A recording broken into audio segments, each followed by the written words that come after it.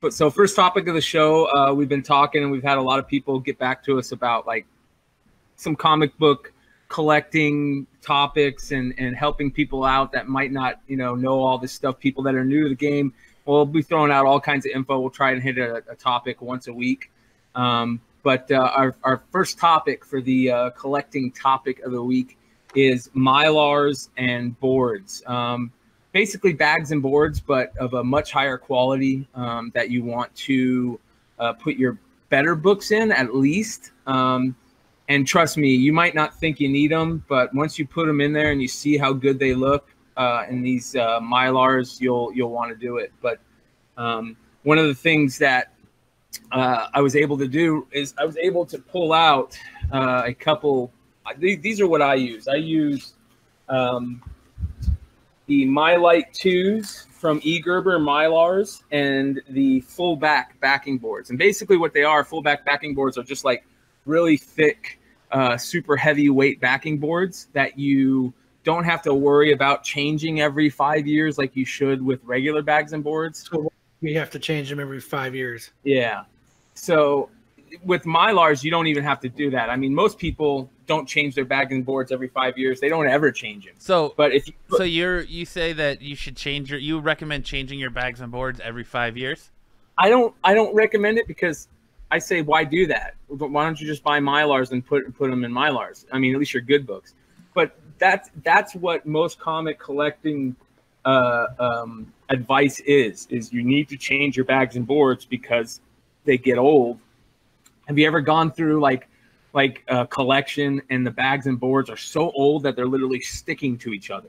Yeah. So they're kind of degrading. They're falling apart. Mylars won't do that. Well, how much would like proper storage, like in a like room temperature room, in a long or short box, and kind of a darker, more cooler place? How much would that affect that? Yeah, proper storage for comics is common sense in my opinion, right? You live in Arizona, it's 120 degrees. Don't fucking put your comics in the garage. You know what I mean? You live somewhere where there's a lot of flooding. Don't put your comics in the basement if you don't have a pump, or you know what I mean? Like, just be smart about it.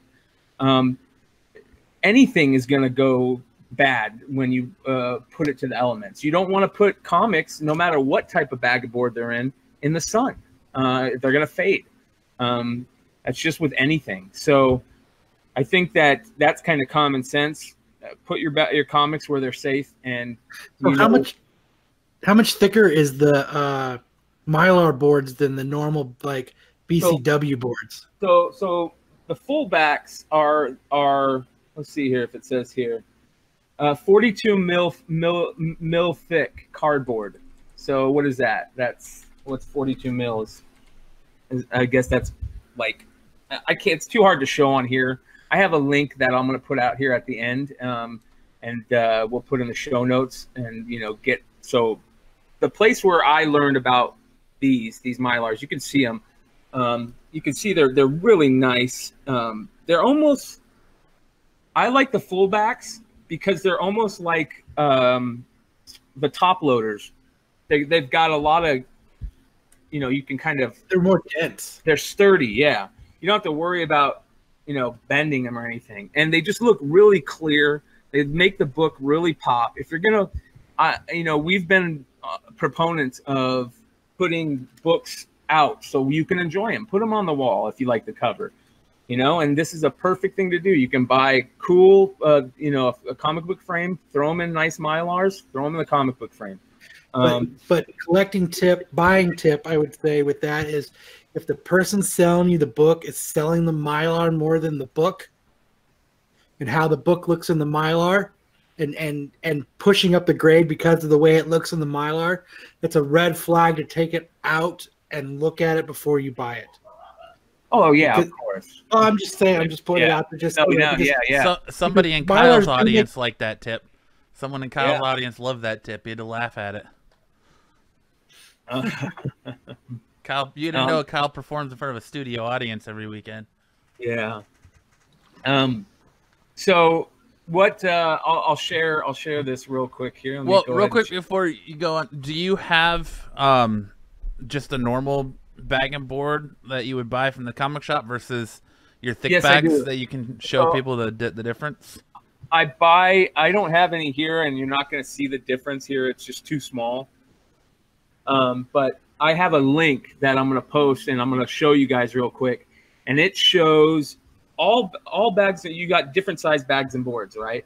And it's the same with Mylars. And the only problem with Mylars that is tough at first is you have to figure out what size bags and boards you need. Because with Mylars, you have to buy a board that's a certain size and a bag that's a certain size. For example, everything that I put in my like normal modern books, I put in 725 M2 Mylars, and then 700 FB, which is for fullback. So you're doing the 725 bag, that's the size, and 700 board. So you're making the board just a little bit smaller.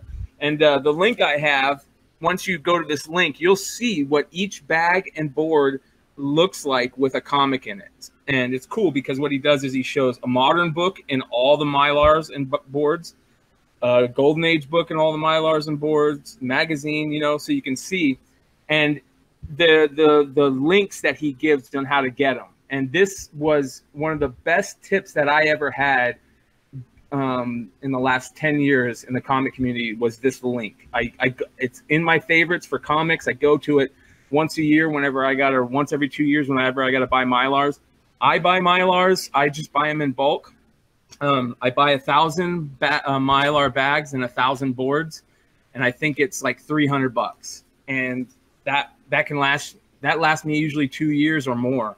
And otherwise it's quite a bit more. But you spend $300 on bags and boards? Yeah, I mean you're putting books in there that are worth 10 times that. That's true. Why? Yeah, why, you know, and you're only buying bags and boards once for 2 or 3 years. I go through a lot of bags and boards. Imagine somebody that goes through half of that. You know what I mean? You can just buy enough bags and boards for your whole thing.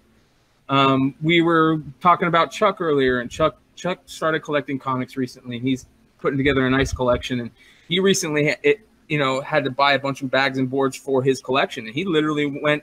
He said, "Okay, where are you buying your bags and boards?" I told him. He bought 1,000 bags and boards. He's going to have to buy more because his collection's over 1,000 books. So if you know what I mean, you got to think what these bags and boards are doing and how important they are, especially for good books. Mm-hmm.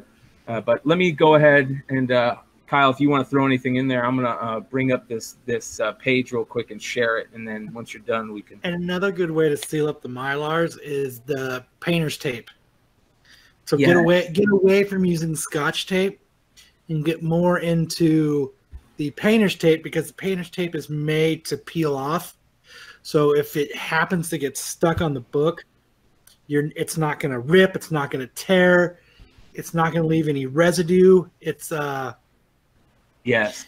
Yeah. and it's easier to reseal. So you would suggest painter's tape over even like self-adhesive Yes, bags and boards? So if you guys can see, let me go ahead and stop sharing. Ooh, that's here. a good book. I have a couple of those. So I'm going to stop sharing real quick and then I'll go back. But if you guys can see this, this is this right here is how I use all my Mylars. I put a painter's tape on the back, and if it's a PC book, I'll put what the book is. Like this one says Second Venom Appearance McFarlane, right? Because this is like the second cover appearance of Venom, and this is a hot book right now because and I just went and pulled out all my copies and I put painter's tape on the back. I don't like self-adhesive on these types of books just because, like Kyle said, it's so much easier with painter's tape. You never have to worry about painter's tape. I've literally put painter's tape on accident right on a cover, and you can pull it off and slow enough and not to have any issues. You're not going to do that with anything else, you know, if you make a mistake.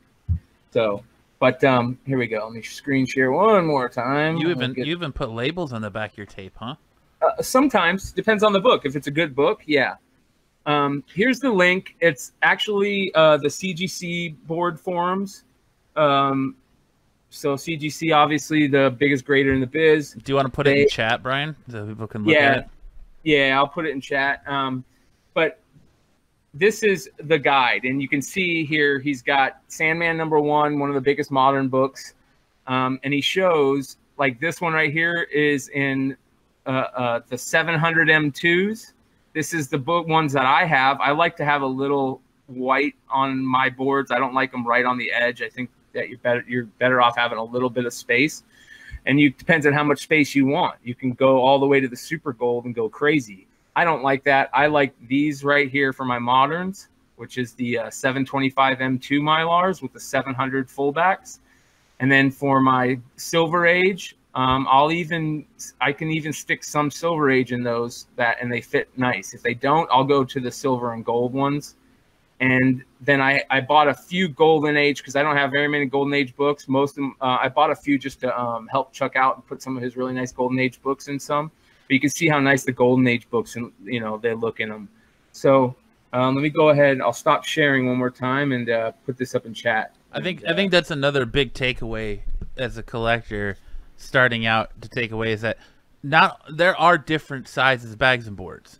So, you want to make sure you're watching what you're putting your book in, because moderns are smaller than gold and silver, and there's different size bags and boards for that reason. So pay attention to what you're putting them in. And there's also magazine a lot of people boards. Like their modern books in silver bags and boards. I hate that. I think it looks sloppy. Personally, I think it looks sloppy when there's so much room for them to just slide around and like potentially maybe on the off chance catch damage. I don't know. I like that nice tight fit. Like I like here. I don't know if let me present. Well, let me present here real quick because I don't know if you'll be able to tell the difference here. But like Walking Dead, I just have it sitting right here. 193 just came out this week, and it's kind of an oversized issue, and they put it in a Gold and Silver Age book or bag. So you see how it's kind of there's that extra space versus like Uncanny X-Men 21 that's in the correct bag and board. There's not all that extra space, so your comic isn't like sliding around and stuff. Like I don't want my books to be sliding around. I like them to be nice and tight in the bag and board. That's just my personal preference. Yeah, but see the crazy thing with the Mylar books is that they kind of keep the comic centered more, and it actually kind of, if you can see, this book has been in here for a couple of years now, and it's centered really nice. It doesn't move around. I can you can make it move around if you kind of hit it and stuff, but. Mm-hmm. I'm just kind of shaking it around here, and it doesn't really move around. So the Mylars kind of hold the book a little bit better, and you'll even feel that when you're putting them in. So that's another good thing about Mylars. I think books look good like this. Yes. Nice and graded.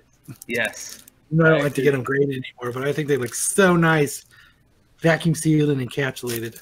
And that's a different of them.